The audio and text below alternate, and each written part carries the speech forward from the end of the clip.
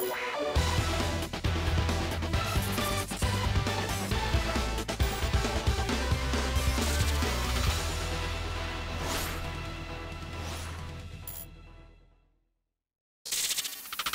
everyone, how are you doing? This is MD Tech here with another quick tutorial. In today's video, I'm going to show you guys how to resolve if the Windows print queue is stuck and it doesn't appear that anything is printing out of your printer.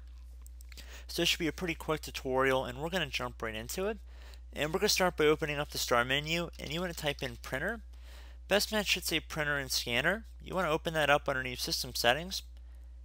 And now Windows 7 and Windows 8, it's going to look a little bit different, but the concept is going to be the same. You want to locate your printer.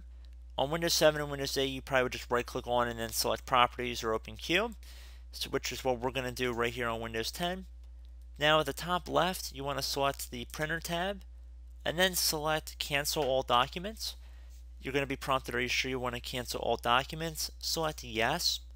Once you've done that, you can close out of these windows. And I would recommend opening up the start menu, type in command prompt.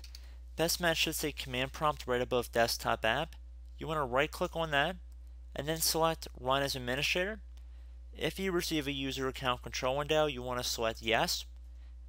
Now into this elevated command line window, you want to type in net, N-E-T, space stop, another space spooler. Keep in mind there's two O's in spooler and there's a space in between the net as well as in between the stop and the spooler. So net, stop, spooler, exactly how it appears on my screen. Then you're going to hit enter. It should say the print spooler service is stopping, and then once it has stopped successfully, now you want to copy in the description of the video this command. So I'm just going to copy right out of my notepad file here. And up at the top bar of the command prompt, you want to right click, left click on edit, and then left click on paste. Once you pasted that in, you want to hit enter on your keyboard.